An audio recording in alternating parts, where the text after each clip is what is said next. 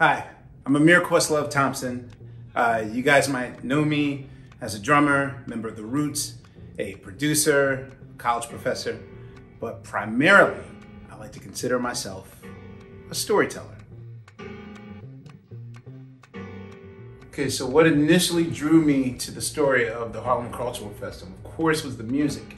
The summer of 1969, watching the magic of Stevie Wonder, the Staple Singers, Nina Simone, Sly and the Family Stone, B.B. King, so many others. I mean, who could ask for anything more? This festival was organized by two passionate music lovers, Hal Thompson and Tony Lawrence.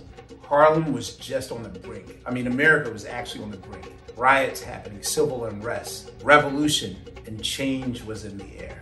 The most astounding discovery I had doing this film was that all these great talents gathered and gave their time and their energy and their creativity to this festival. And this is 3 months before Woodstock happened. And it was recorded and documented. When it was over, just like that, it was just done in a flash. Nobody cared. So the footage just sat in the basement for 50 years. There's a black erasure component going on, which really made it more urgent than ever that I tell this story. I can't think of a better way to have a directorial debut than telling the story of the Harlem Cultural Festival of 1969.